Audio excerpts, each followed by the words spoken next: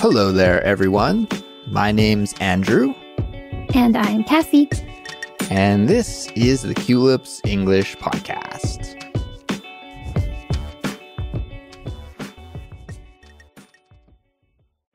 Welcome back to Culips, friends. You're listening to Catchword, the series for intermediate and advanced English learners where we teach you idioms, phrasal verbs, or expressions that will help improve your English listening and speaking.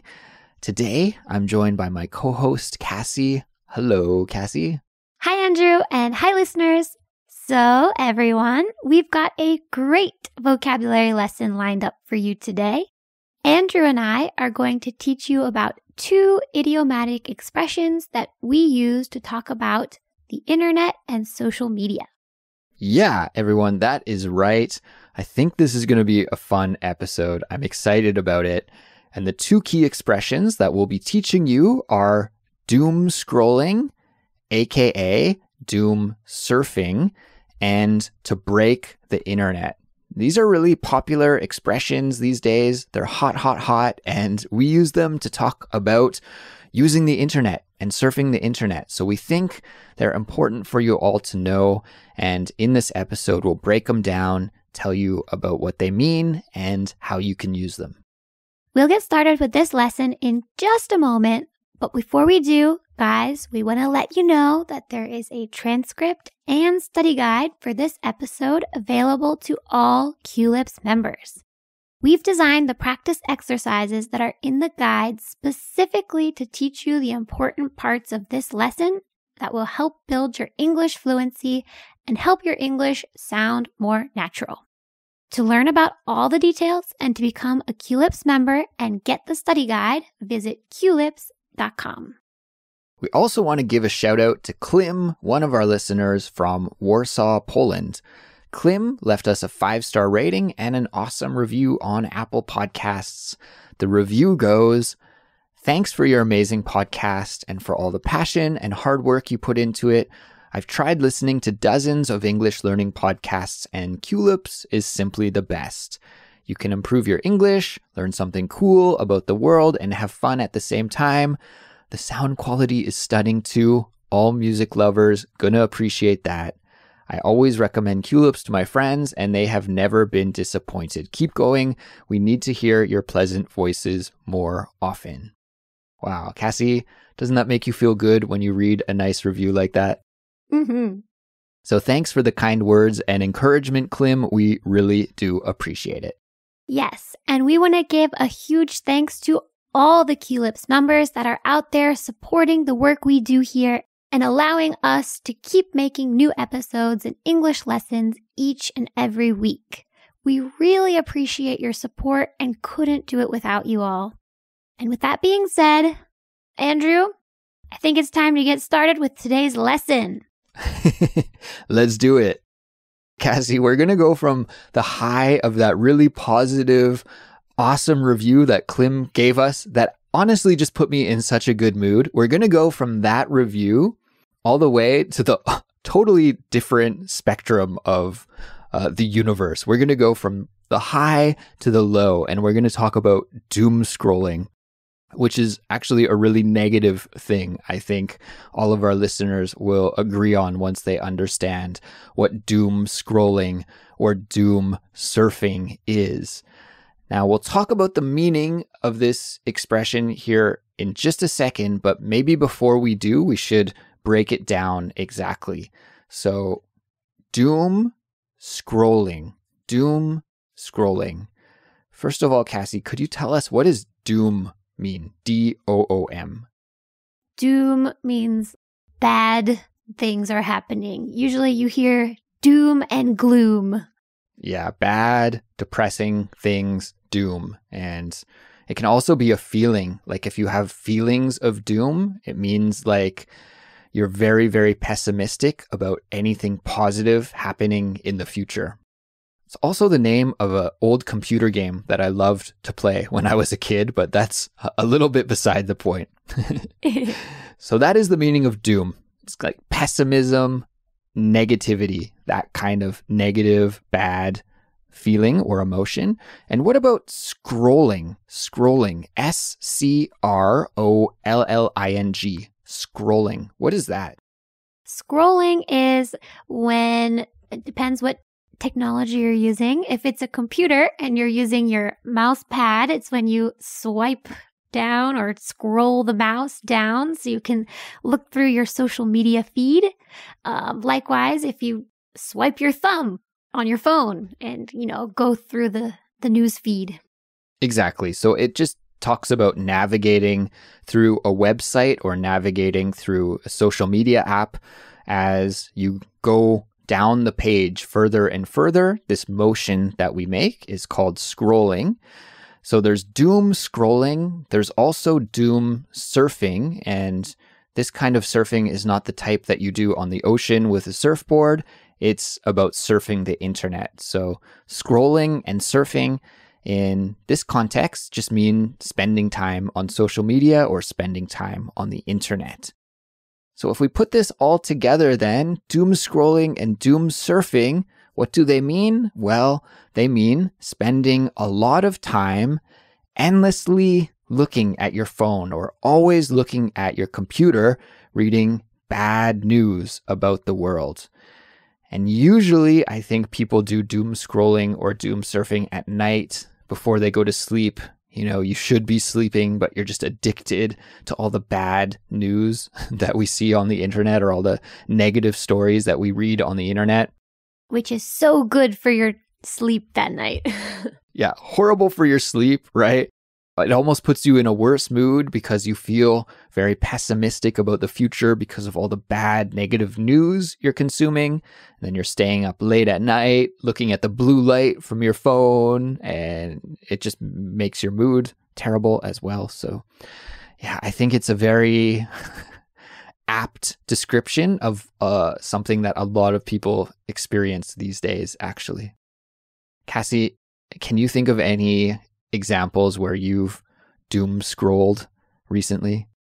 Yeah, actually, I'm not a big doom scroller, but it happened to be yesterday of all times. What were you looking at?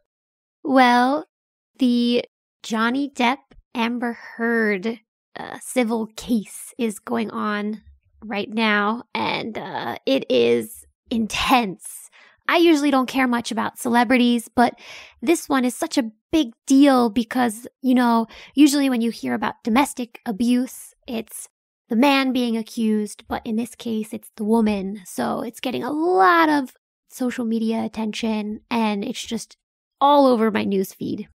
Yeah, it's hard to avoid these days. I actually spent a little time doom scrolling through that case as well. It's kind of interesting to see how it unfolds. And it's almost impossible not to do some kind of doom scrolling these days.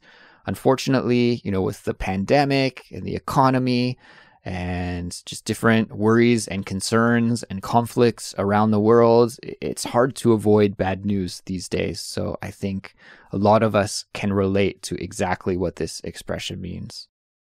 Why don't we take a listen to a few conversation examples with these expressions, doom scrolling and doom surfing? Let's do it. I'm so tired today. I can't wait to go home and go right to bed. It's like 10 a.m. Why are you so tired? Were you up late last night? Yeah, and it's my own fault too. I just wasted time doom scrolling in bed. Yeah, I've done that before too. Makes me want to trade in my smartphone for an old flip phone. That's not a bad idea. All right, listeners, in that example, we just heard two friends talking about doom scrolling. One of the friends was very tired because she spent all of last night wasting time lying in bed, not sleeping, but instead doom scrolling through her social media feed. And one of the friends commented, if we used flip phones, then we wouldn't doom scroll. We could avoid that habit. And Cassie, I guess that's true, right? If we went back to like old phones, before smartphones, then we could eliminate doom scrolling. So I kind of agree that maybe that's not a bad idea. You'd have to get rid of the whole internet. You could always access the computer for that.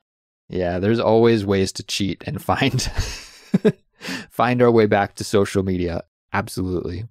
Let's listen to example number 2 now. Sorry I'm late. Were you waiting long? Nah, just like 15 minutes. It's fine. I was just catching up on my Twitter feed, doom scrolling through all the latest news. Things are crazy these days, right? Well, we should hurry up to the theater or we'll miss the start of the show. Yeah, let's go. Okay, in this example conversation, 2 friends are meeting to go to the movies, and one friend was a little bit late, and while waiting for one friend to arrive, the other person spends their time doom scrolling on their Twitter feed, which is a popular social media platform. Exactly. And I tend to do this. This is one of my bad habits. If I have a couple of minutes to kill, I'm waiting for a friend or I'm waiting for a bus, something like that, I'll open my phone and scroll through social media and look at all the bad news that's happening in the world.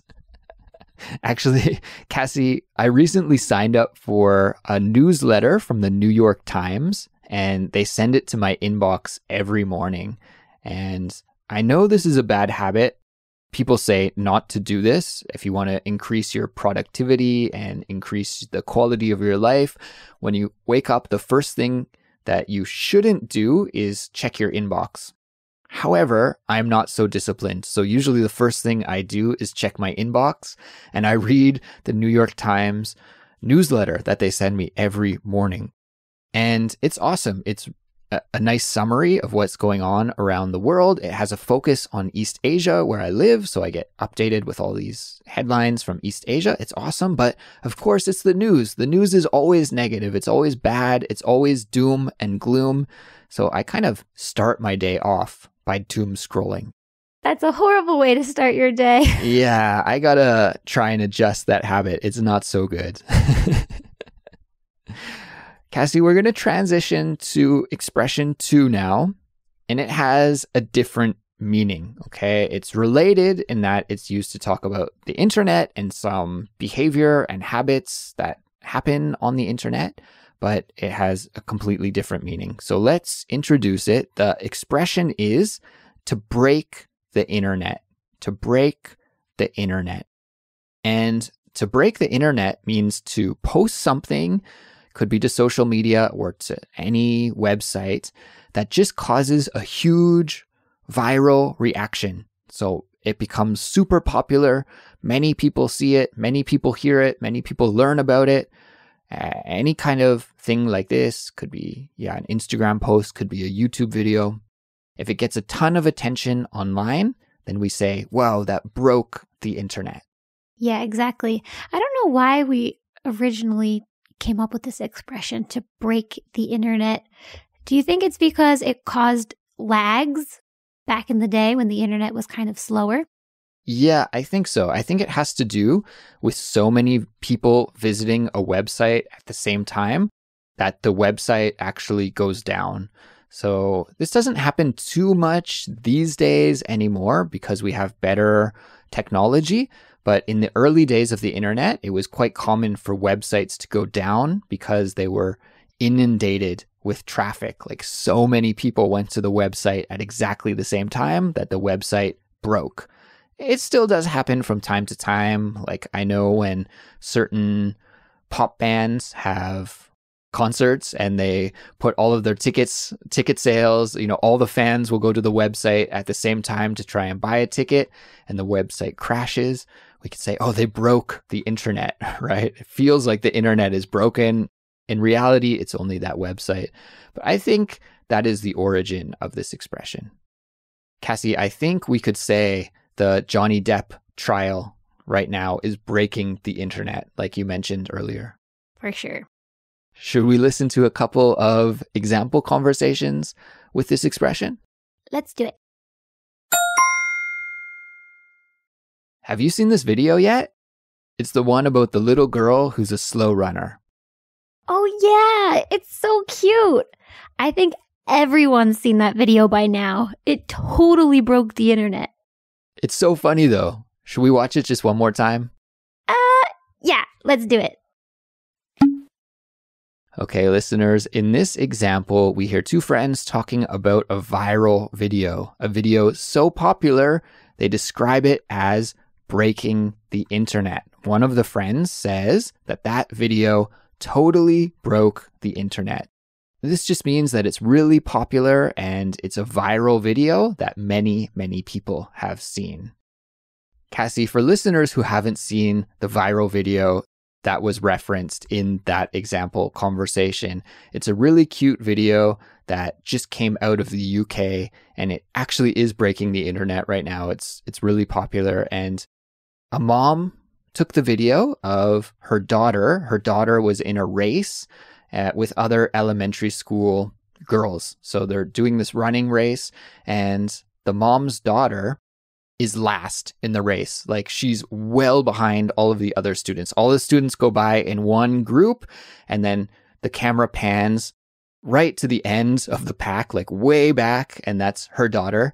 So she says, "Come on, you can do it, you can do it." And the daughter, who must be only about 6 or 7 years old, like they're really just little kids, she responds like, "I'm trying, I just have little legs." Come on, Harper, you can do it. I'm trying. I got little legs. Oh. And she has a UK accent. It's very cute and hilarious. And the mom breaks out laughing because it's so funny to see her daughter try to run as fast as she can, even though her legs are so little. It's a very cute video that's breaking the internet these days. I definitely got to watch it. Let's listen to example conversation number 2 right now. Okay. Which photo should I post to my Instagram? This one where I'm wearing the white dress? Or this one where I'm wearing the red polka dot dress? I'd say go with the polka dots. That picture's so good, you're going to break the internet with it. Yeah, I do look pretty good if I do say so myself. Okay, I'll post it now. All right, in this example conversation, a girl is debating which photo she should upload to her social media. Should it be the white dress or the polka dot dress? And in the end, her friend suggests the polka dot one. It makes her look really good, and he says it will break the internet with its popularity. It will be so popular on social media, it will get so many likes and so much attention that it will break the internet. Okay, just a figure of speech, just a metaphor for meaning that it will be very popular and potentially go viral. Finally, the last thing that I want to talk about here is something that we heard the character in that example say. She said, "Yeah, I do look pretty good if I do say so myself. If I do say so myself." I do look pretty good if I do say so myself. I do look pretty good if I do say so myself. Cassie, what kind of situation can we use "if I do say so myself" in? I like this expression. Very natural way to speak. Yeah, it's kind of a weird expression, but if you want to kind of brag about yourself without being braggy, without seeming too vain, you can say, "if I do say so myself." Like, "Oh, I'm pretty good at this, if I do say so myself." Or we could say, "We think Culips is a really amazing podcast for learning English, if we do say so ourselves." It's kind of a way to brag about your skill or ability while at the same time kind of being humble, even though you're still bragging. Yeah. It makes you sound charming. I like it. It's a very natural expression.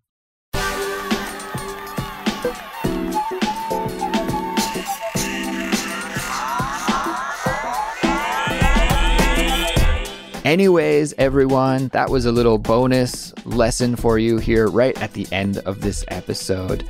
And with that, I think we'll wrap things up. So, of course, we hope that you enjoyed this one and were able to learn a lot with us today. And good job on getting in your daily dose of English listening practice. You're doing exactly the kind of thing you need to do to improve your fluency. So keep up the good work. So, Andrew and I taught you 2 idiomatic expressions today that we use when talking about the internet. Now it's your turn to practice using these expressions, and you can do that by making some example sentences and leaving them on our discussion forum or the comment section on our website, culips.com. If you enjoy Culips and find it useful for building your English skills, we'd love it if you could support us by leaving us a 5-star rating and a positive review on your favorite podcast app, by following us on Instagram or YouTube, or by telling your friends who are learning English to check us out. We'll be back soon with another brand new episode, and we'll talk to you then. Bye, everyone. Take care. Goodbye.